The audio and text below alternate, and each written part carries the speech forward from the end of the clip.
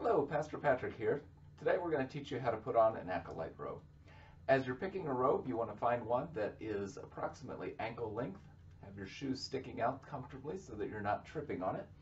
And as you find one of the robes that we have here at first, you'll find a number on the collar, and we would like you to take that number and write it down on the sheet of paper so that you don't need to remember it from time to time as you acolyte. As you look for a robe, you want to make sure it has all of its pieces. As you look down inside of it, there should be a tie here, as well as a tie on the outside. Both of those will help your robe fit a little more form-fitting and be a little bit more secure so that it's not wrapping around your legs and tripping you. But as you put on a robe, it's just like putting on any other jacket. One arm in each of the sleeves. Now, as you look around at your robe, you'll start to notice there are some Velcro pieces on it. And those Velcro pieces, the fluffy stuff fits with the sticky stuff. And this piece here on your right goes up over your left shoulder and sticks to some Velcro that's up in there. And that will hold that securely. The next thing you want to do is find your one tie, find your second tie, and just tie those in a bow like you would your shoes. Next, you're going to find this Velcro piece, secure it to that Velcro piece, and finally go from your left shoulder to your right shoulder. Your robe is now on, and next we're going to learn how to tie a cincture.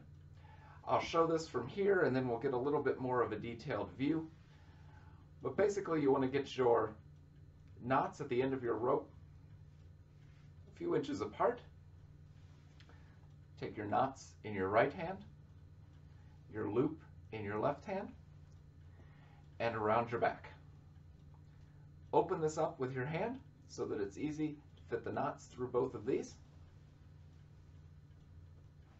and snug it up. Around your belly button, pull out just a little bit of rope and pull the knots back up through, and there will be a hole right here. Drop both of those knots through that loop, and then you can kind of tighten it up, and you'll have a nice cincture off to the left-hand side of your body. That's how you put a robe on. Let's take a closer look at how to tie that cincture knot. Again, you want your knots on the rope a few inches apart in your right hand.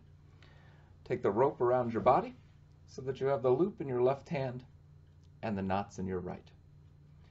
You want to open up the loop so that you can easily slip these knots through, and that'll now hold it to your body, or at least start to. If you have a few twists, you can straighten that out, and then you're going to pull out from the rope at about your belly button and pull those knots up through. This is going to create a small loop over here. The knots go over the top of the rope and down through that loop. It's going to start looking about like that. And then you can just kind of pull here to snug that as you pull these down and pull them towards each other. This is not going to fall apart on you, so you can just kind of play with it and snug it. And then you'll have a nice loop over on the left, or a nice knot over on the left-hand side of your body. You're now all set and ready to go. You might want to take a few moments to stand in front of the mirror and make sure everything is straightened out to your liking. We thank you for your service today, and God bless you.